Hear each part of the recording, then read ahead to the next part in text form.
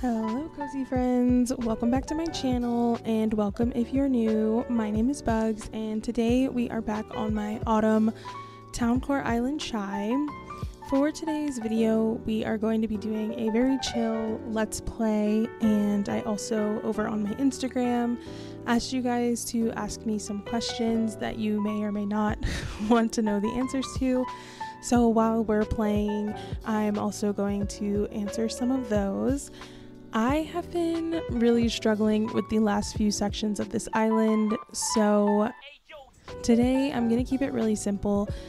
A friend of mine, one of my partners actually on Instagram, Laura's Crossing, does these really great beach builds, and I keep seeing them on Instagram and they've been really inspiring me to work on my beaches. So I'm actually going to be working on some of those today, and I'm hoping it just kind of cures this bit of burnout and just lack of creativity that I've been feeling these past few days. So if that's something that you are interested in seeing, please keep on watching.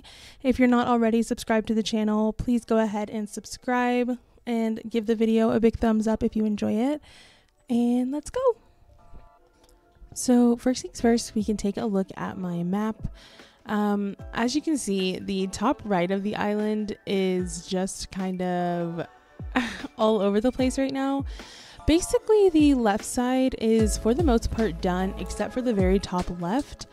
So I've made some changes to the bottom right where we originally built the kind of chessboard area. I just felt like it didn't connect to the town core theme really, so I did change that to an apartment complex with my house. And I also put what is right now Lily's house, but it is going to be Fauna's house. And I think we're going to incorporate her house into one of the beach builds as well. And so yeah, that's what my map is looking like. I have some ideas for the rest of the island, like that top right section, but I just keep going back and forth on placement and what I think is going to work out better. I don't really know. It's making me angry to look at it. So we're just not going to focus on that today. What we are going to focus on today is first this area over here by the library that I was showing you all the other day when I did Ketchup's house and tomato farm build. I've already got a small build on this beach to the right. It's just a little beach volleyball court that's just really overgrown.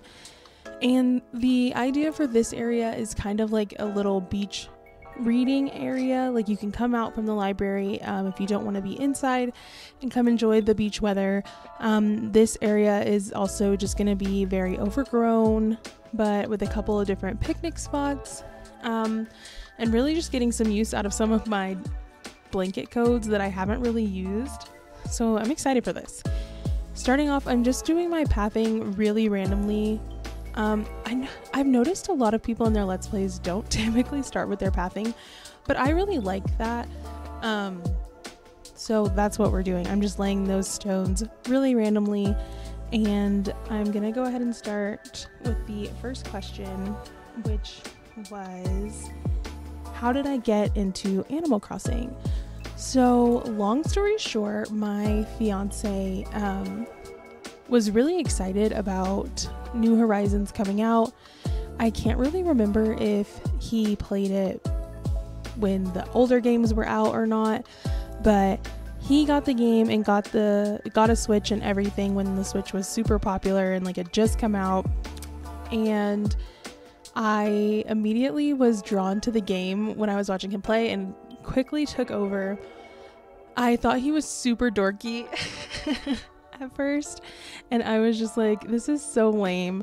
And then I started playing and it was just so much fun, and he kind of like lost interest in it pretty quickly, and I just kept playing. I kind of decorated that whole first island that he had started, and then eventually started watching Animal Crossing content on YouTube and kind of learning how to actually design and stuff like that.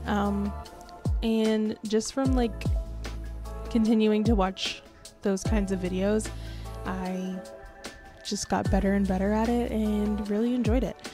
So yeah, that's how I got into Animal Crossing.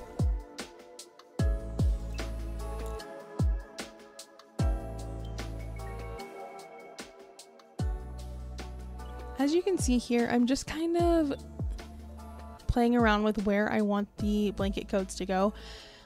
You would not believe how long it took me to get the hang of layering blanket coats and making it look good.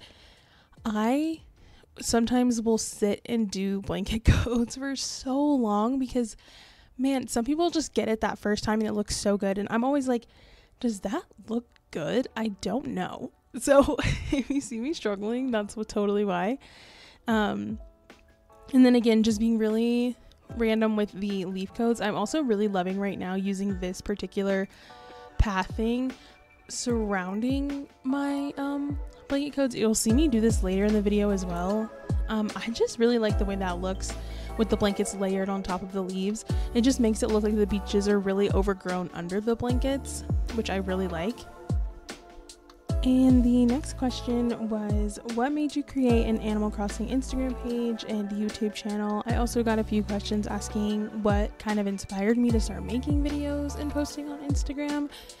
And I think I was just really happy with the island designs I was coming up with. I think for the earlier part of me playing the game, I was really using other creators as inspiration and kind of learning how to actually terraform and make buildings and decorate and finding my own style. And so once I started feeling confident and proud of the builds I was doing, I wanted to share them, but I don't have a ton of like my close friends that play the game, but I still really wanted to share them. So I wanted to join like the Animal Crossing community and find people that would appreciate what I was doing and wouldn't be like, oh, that's cool. You know what I mean? So I think for me, it was kind of just about finding people that enjoyed the same content as me and then feeling like I could share that. And I feel like starting with YouTube kind of came from just enjoying long form content and wanting, like, I don't know, just videos that I specifically enjoyed that were edited the way I like and were builds that I like and in my style. I don't know, I just think I've always been a really creative person and I get really invested in hobbies very easily. And so I've always wanted a YouTube channel and I just decided, let's do it. And I did, and it's been so much fun.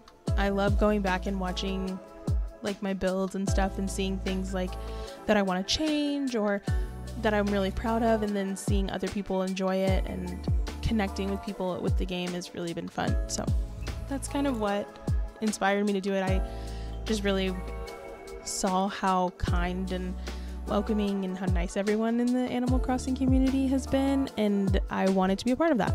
So I guess, long story short, you guys did. You guys inspired me to join the Animal Crossing community and start making Instagram content and YouTube videos. Right now, I'm just going through and tossing down wheat fields, weeds, some grass standees, which I just love the ones in the fall colorway. And I'm starting to just spread out items.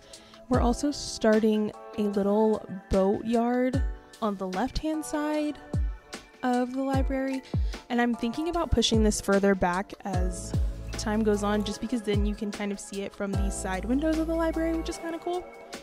I really have been wanting to include a boatyard build on one of my islands, and I just figured it makes sense that the boats would just be on the beach right now because it's not summer. I don't know. I just think it comes together really cute, and I'm glad we did that.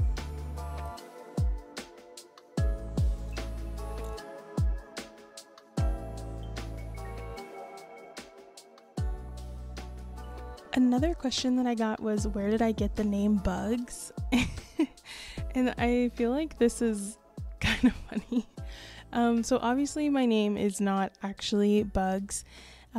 It's just a nickname that I've always had since I was young. My mom, when I was a kid, called me Ladybug and other iterations of Bugs. And it's just something that I've always liked. I think it's such a cute little nickname, and not a lot of people actually call me that. My fiance will call me that on rare occasion, and for the most part just my mom and like my siblings will call me that. But I just thought it was cute, and when I had my first island completely by myself, it was a plant core island. And I also just have like a fascination with bugs. I think that they're really beautiful. I don't like to be near them, to be completely fair. Like, let's be so clear. But I do think they're very beautiful, and I have a bunch of bug tattoos, and I don't know, I just like them. I like them, so that's kind of where bugs came from. And like I was trying to say before I got distracted, my first island that I did completely on my own was a plant core island, and I named my resident rep Bugs, and it's just kind of stuck in all of my islands since I've been Bugs. And so when I made my Instagram and my YouTube channel, I knew I wanted to go by Bugs, so that's where that comes from.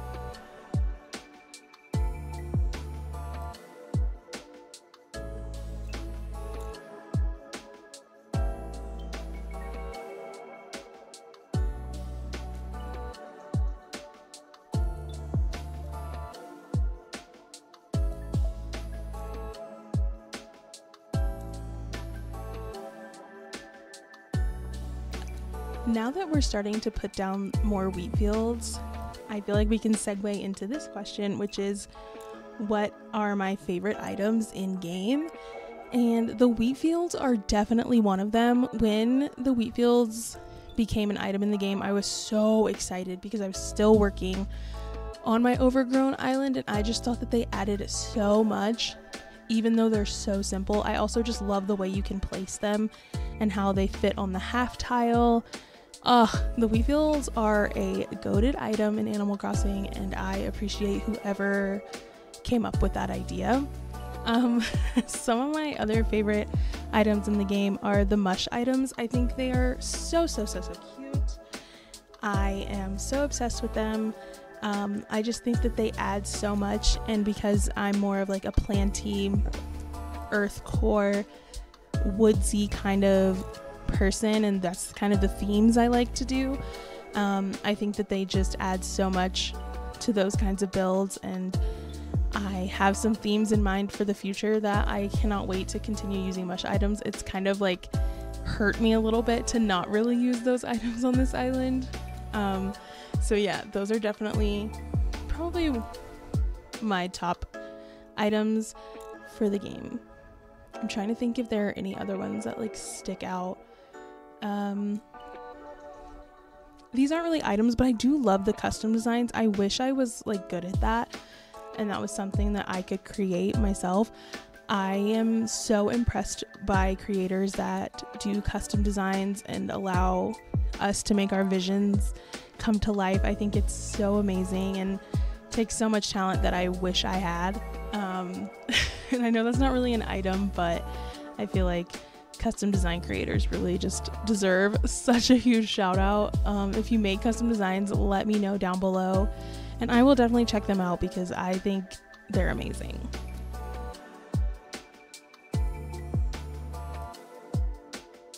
So starting to work on this boatyard, I want to keep it, again, very overgrown and cluttered, mostly because I don't want you really to be able to walk around the boatyard. It's more of like a visual kind of thing, and I'm also gonna kind of try to cut this side of the library off, so we'll probably push this back a little bit as well to where that little side street is by the wheat fields that we made my last video, actually, because I don't really want this side to be accessible.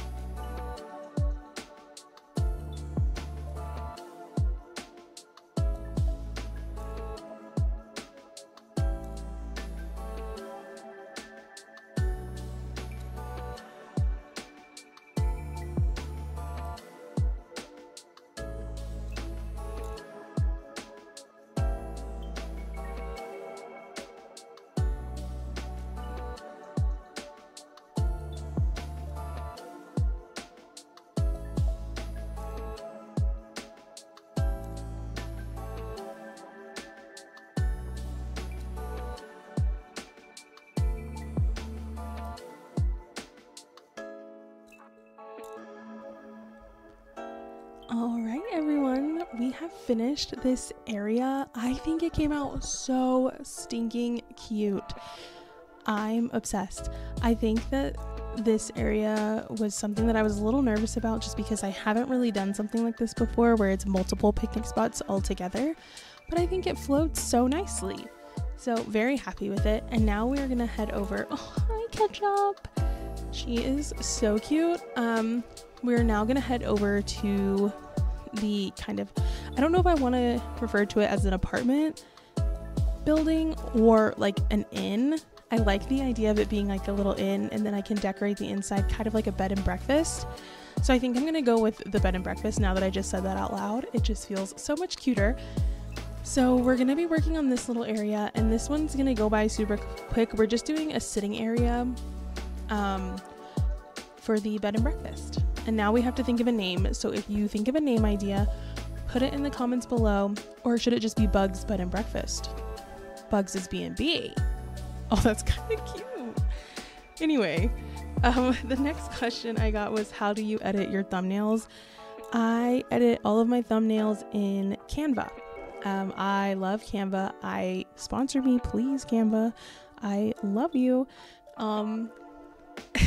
Yeah, I just make them in Canva. There's some really awesome creators in Canva as well. So I really just followed a template for a while and then just kind of started adding my own photos in it and then editing it down into my theme and stuff like that. And I just edit my photos a very specific way for my Instagram, and I use those in my thumbnails.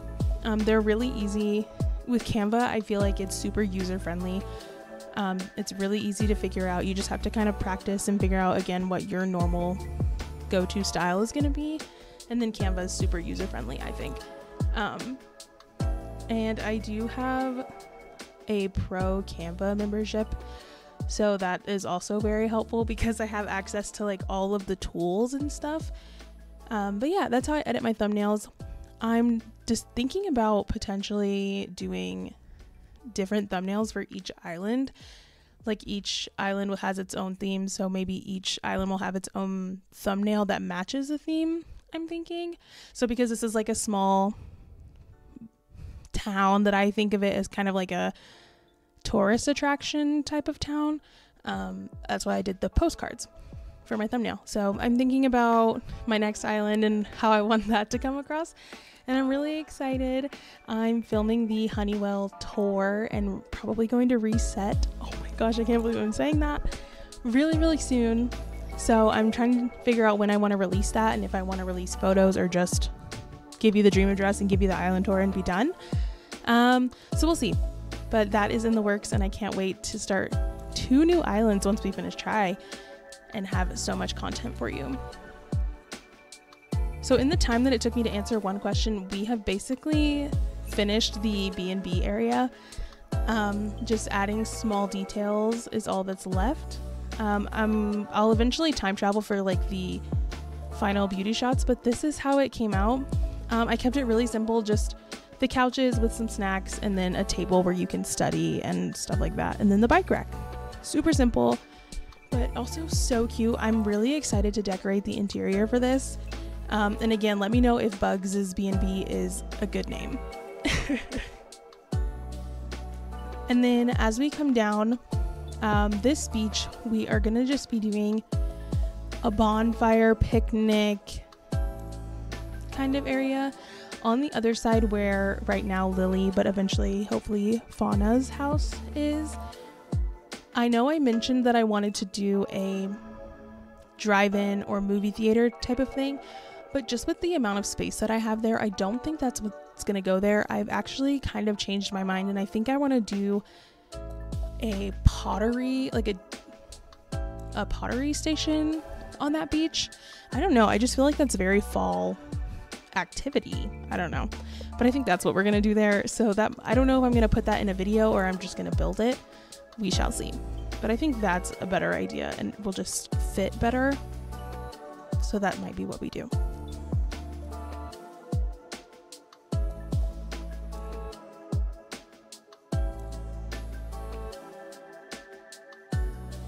Another question that I got was, how do you use treasure islands?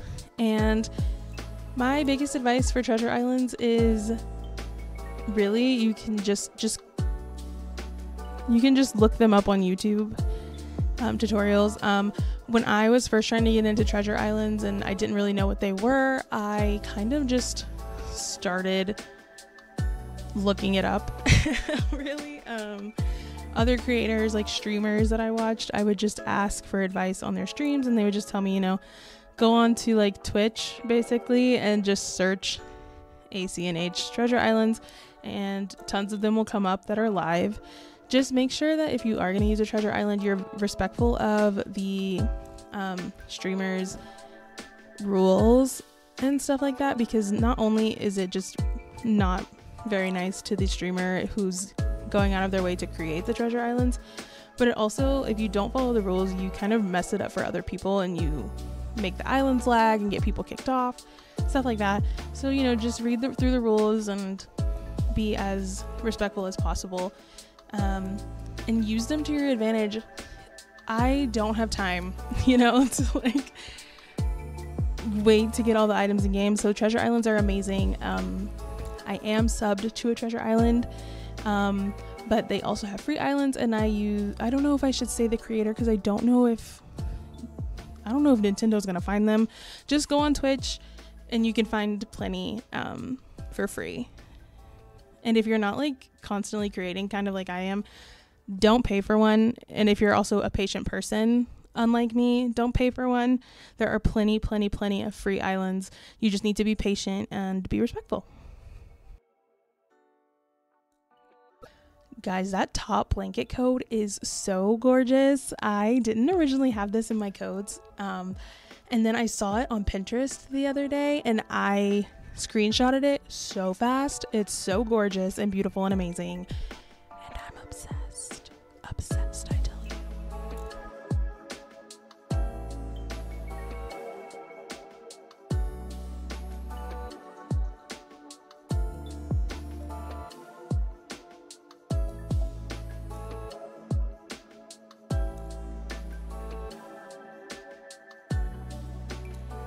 The next question that I got was, what species would you add to the Animal Crossing New Horizons villager list? And I, since reading this question, have been thinking about it. And I just don't know, because I can't say like my favorite animals, which are like whales and dogs, because one, we already have dogs in the game, and two, I just don't feel like they could make whales cute. Like I feel like they would do me dirty and I wouldn't think they're cute. So I really don't know. If you have an answer for this question and you've made it this far into the video, please let me know your answer, because I'm so curious. I'm going to continue to think on this and hopefully something pops into my brain. But as of right now, I really have no idea. I feel like a meerkat could be cute, but like, how many iterations could you do, and would it be terrifying? Because now that I've said it out loud and I'm thinking about it and picturing it, I'm scared. I don't know. Please, if you're watching this, please let me know down below, because I have a feeling you're going to give me a great answer and I'm going to have an epiphany and it's going to just be a huge moment for me.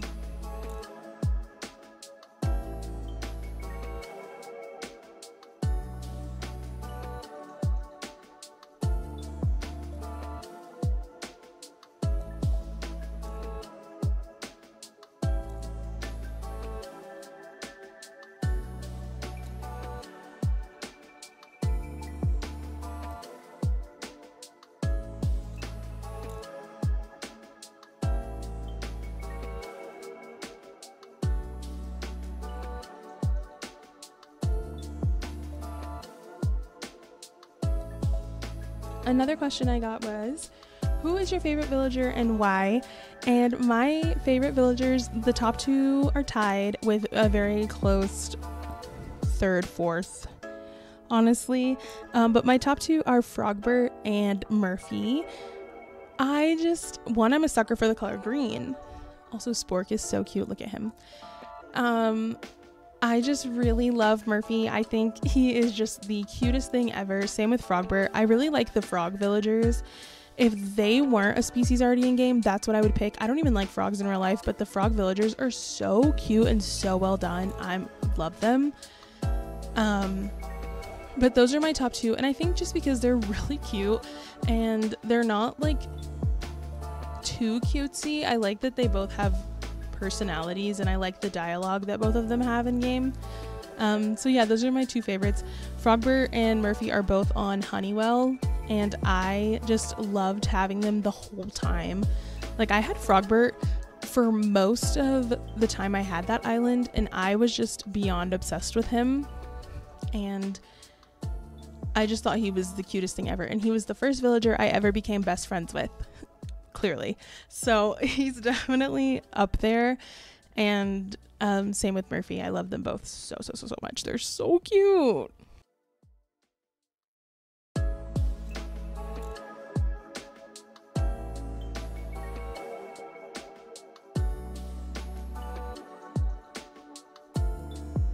And since we're getting close to the video, there is one more question that I did want to answer. Thank you all so much, by the way, for submitting questions. I hope we can do this again. It was so much fun.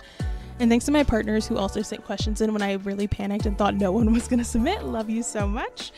But the question is, what are themes that you want to try in the future? And I really want to do a spring kidcore island. That's definitely on my to-do list. I also would love to do a Japanese inspired island. I went to Japan last May when I got engaged, and it was just the most amazing trip ever. And I just feel like I would love to do a Japanese inspired island, or like an anime type of island. I think that would be super cool as well. And I also saw someone do a Valentine's themed island, and I just thought that was such a cool and unique idea that I would love to try as well. So I think those are my top three right now, but who knows, there's so many amazing things. And I timed that beautifully. We are done with this build. I think it came out really cute. I was nervous because that bonfire is just so big, so I thought it was just gonna take over, and I really like how it came out. It looks like just an outdoor living space, and I really love it. I think it's so cute. Spork and Bee love it. All my villagers were up my butt when I filmed this, so I think that they like it, which is so exciting. So now that we have reached the end of the video, I just wanted to say thank you so much for watching if you are still here. This video really helped kind of with my creativity and just making me feel a lot better about builds and stuff like that. I am so happy that I was able to do this, and it was so fun answering your questions. If you enjoyed the video, please give it a big thumbs up and subscribe if you haven't already. Follow me on my Instagram at bugscozy, and I will see you next Wednesday for a brand new video where hopefully we are wrapping up on chai. Bye guys.